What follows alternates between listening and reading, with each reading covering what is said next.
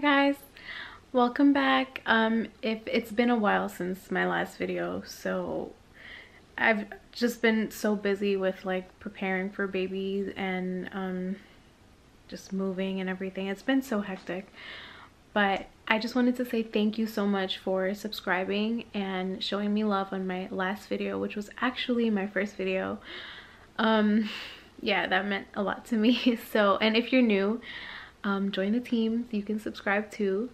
And I don't even want to make this like a super long intro. I just want to show you guys right away how to make this twist up belly balm that is great for pregnancy because it helps with stretch marks and it also helps with itching, which can be like super irritating. I have that right now even in my last trimester.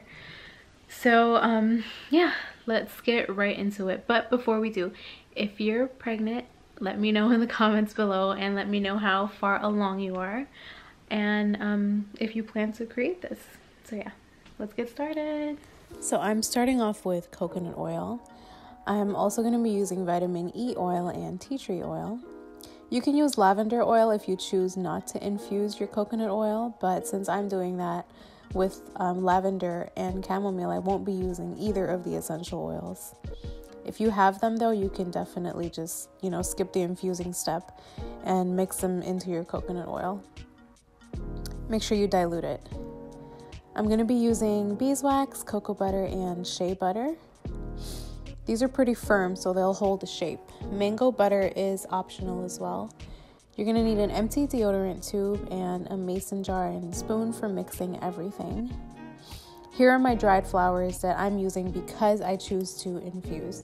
If you don't want to infuse, remember, just use the essential oils and put them into the coconut oil. You're going to want to put them into the oil after the oil is in a liquefied state, so that way it's diluted. And here's the organza fabric to strain the infused oil later on. So before we begin the actual process, I just want to say really quick, I have stretch marks. I don't think there's anything wrong with them at all.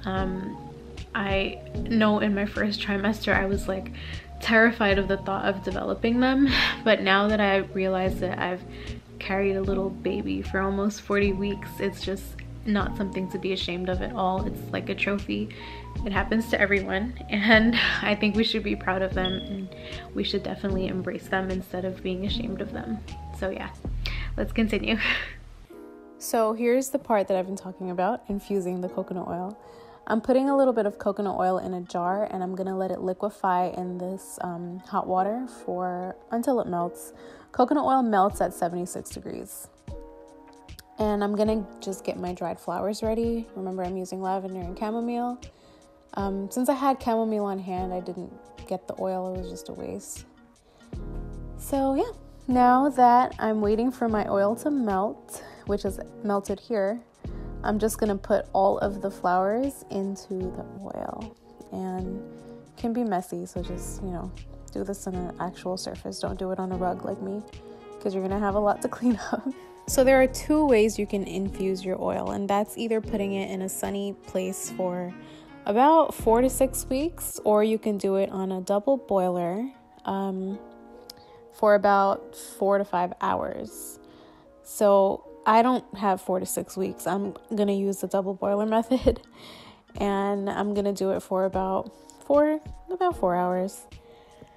I'm gonna keep it at a simmer for 95 degrees because if you burn coconut oil, you're gonna lose the properties, and it burns at, I believe, 175 degrees. So yeah, I'm just gonna keep it at a simmer.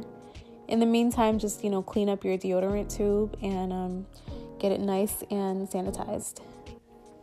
Before you actually pour any of the ingredients into your deodorant tube after it's melted, just measure out approximately how much you need. I measured that it'll need about this much in this mason jar. You can use a cup or a paper cup or whatever, it doesn't matter. But it makes it easier to see how much will fill this area. So just measure it out. To make this easy to explain, I'm gonna put it like this. I'm using 4 main ingredients. And you only see 3 here because the coconut oil is still being infused in the double boiler, but I'm using 1 part of each item. In true lazy girl fashion, I'm melting everything in one little jar. it's halfway done because remember, I still have to fill up the rest with the coconut oil. So here it is. Everything is done after 4 hours. I have melted everything.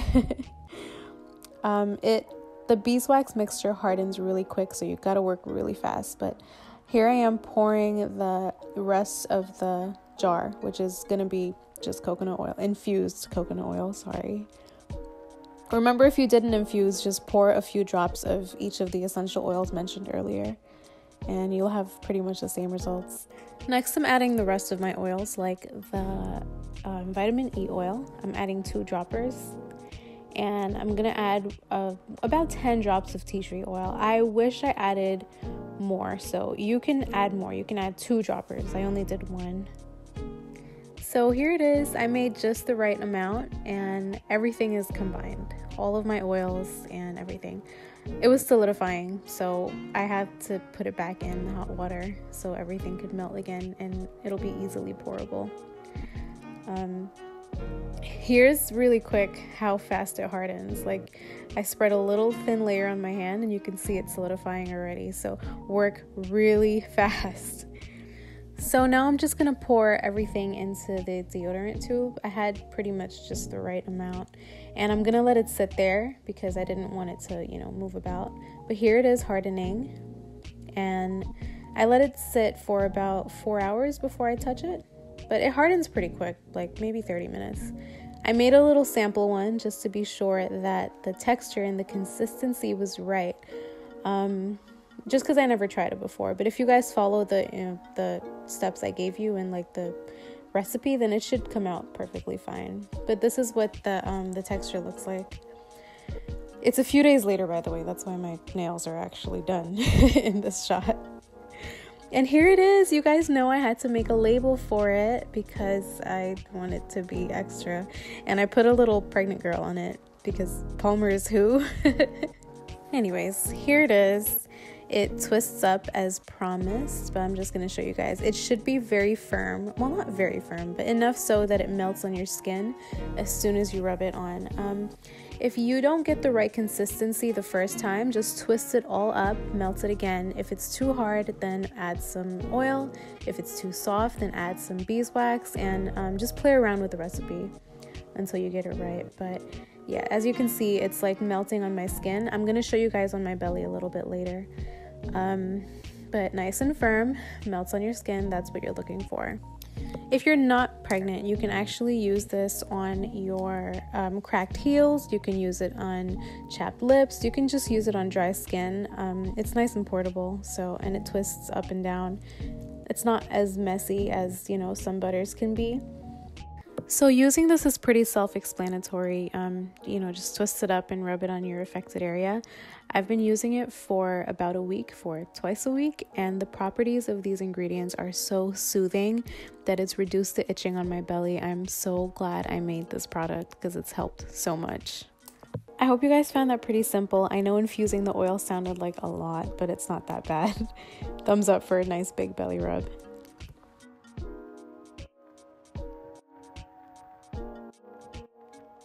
So that was it, you guys. I definitely want to add this to my hospital bag so I can take it with me even for postpartum use. But if you have any questions about substitutions or anything, let me know. If you have any comments or suggestions, also let me know. And one important thing to note, if you are 12 weeks or under, just consult with your doctor about using essential oils and stuff like that, because sometimes it's not safe and everyone is different. Like, I'm sure the butters are okay, but just double check with the oils, and you can go ahead and make this if you want. Let me know if you do. Don't forget to tag me on social media and show me pictures if you plan to, recreate this. So don't forget to subscribe as well. I'm trying to establish a routine where I upload weekly, but we'll see how that goes. If you have any cool suggestions on videos that I should film, let me know and I'll be happy to do it for you. But until then, don't forget to thumbs up, and I can't wait to see you guys next time. Bye.